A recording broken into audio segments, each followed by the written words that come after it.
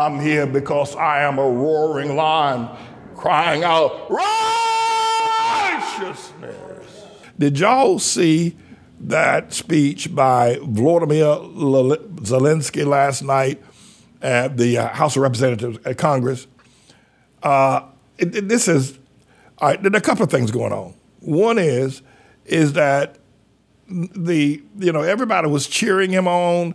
They're now saying that Zelensky's speech can be compared to Churchill's speech in 1941, and Ronald Reagan is the great communicator. They're calling this guy holding that flag with those army fatigues on.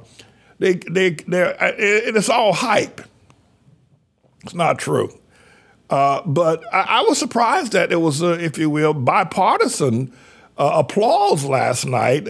The House was filled to the brim with all the senators and all of the congressmen, and they were all Republican and Democrats, but they were all applauding him last night, and I thought he gave a pretty powerful speech. I mean, he's a communicator. I don't know if he's a Winston Churchill. I don't know if he's a Winston Churchill was a Pulitzer Prize winner and one who's sufficient at the English language and was great at giving speeches. But everybody's saying he was as good as Reagan, and he's the man of the year.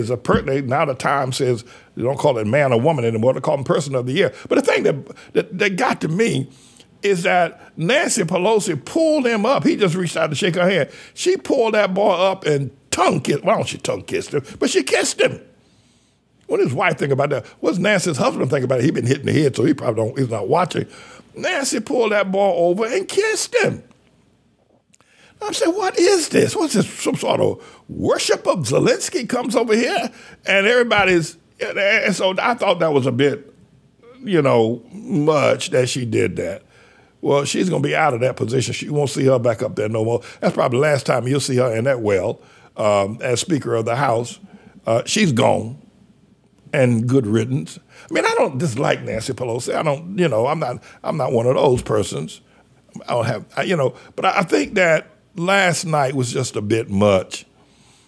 But at any rate, he's got $44 billion in cold cash Joe Biden's going to give him. And I think Biden is giving him that to cover up the fact what his son Hunter Biden did when a couple of years ago when he was running the Energy Commission over in Ukraine.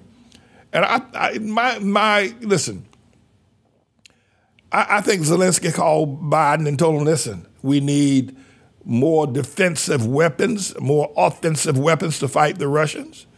Y'all aren't giving them to us. We need money over here. Y'all aren't giving it to us. Now, Tribulation Trump wanted me to start an investigation against your son, Hunter Biden. And I didn't do it. I kept my cool. But now that we've been attacked by Putin, I think this is what I think went down.